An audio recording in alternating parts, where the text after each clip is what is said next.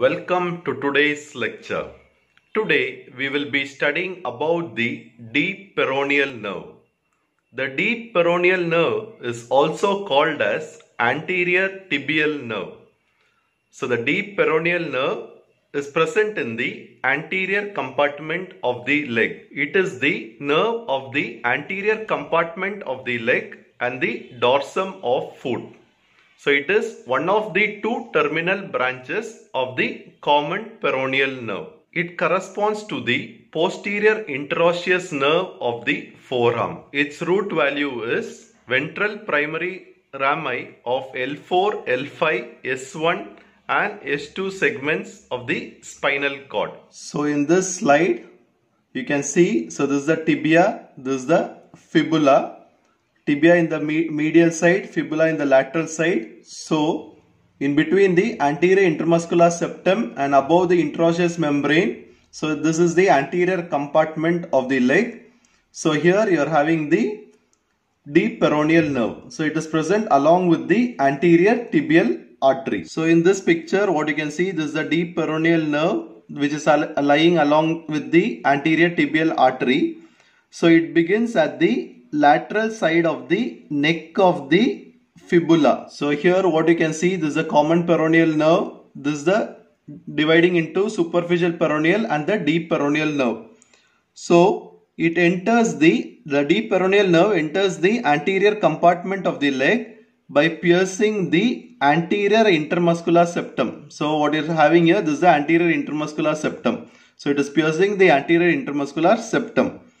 It then pierces the extensor digitorum longus and comes to lie next to the anterior tibial artery. So if you see the relation of this nerve along with the artery, the nerve is lying lateral to the artery in the upper 1/3 of the leg and the lower 1/3 of the leg.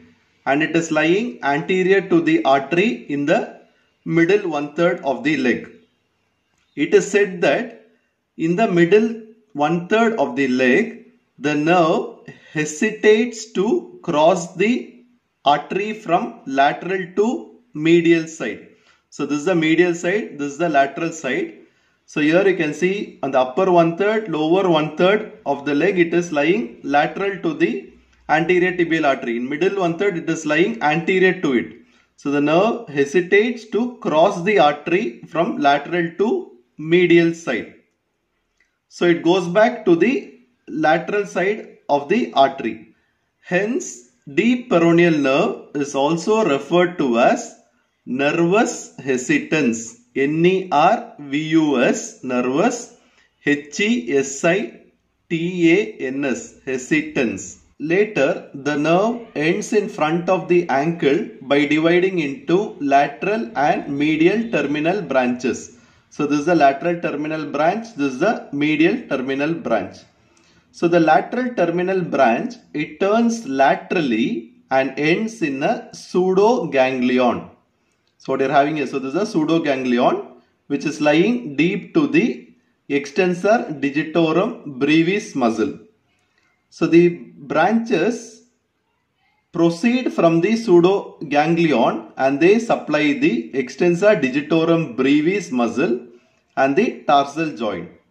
Whereas the medial terminal branch, they end by supplying the skin adjacent to the first interdigital cleft and the proximal joint of the big toe. So this is the first interdigital cleft which is lying between the great toe and the first toe.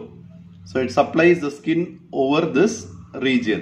Now coming to the branches which is being given by the deep peroneal nerve. So one is it gives the muscular branches for the muscles in the anterior compartment of the leg. That is for the tibialis anterior, extensor hallucis longus, extensor digitorum longus, peroneus tertius. Then it is supplying the extensor digitorum brevis muscle in the dorsum of the foot. Then the cutaneous branches supply the adjacent side of the first as well as the second toe, that is the first interdigital cleft, this area. Then it also gives the articular branches to the ankle joint, tarsal joint, tarso-metatarsal joint and the metatarso-phalangeal joints. Now coming to clinical importance of deep peroneal nerve, it can lead to foot drop. So what you can see in this picture, this is called the foot drop. So here the anterior compartment of the leg, all these muscles, that is tibialis anterior, extensor hallucis longus, extensor digitorum longus, all these muscles will be paralyzed. Also what you can see here, the cutaneous distribution which is supplying the interdigital cleft between the first great toe and the first toe. So here also there will be sensory loss. So the foot drop can occur if there is any bacterial infection or viral infection or like peripheral neuritis, or else if there is any trauma to the deep peroneal nerve. Thank you for watching.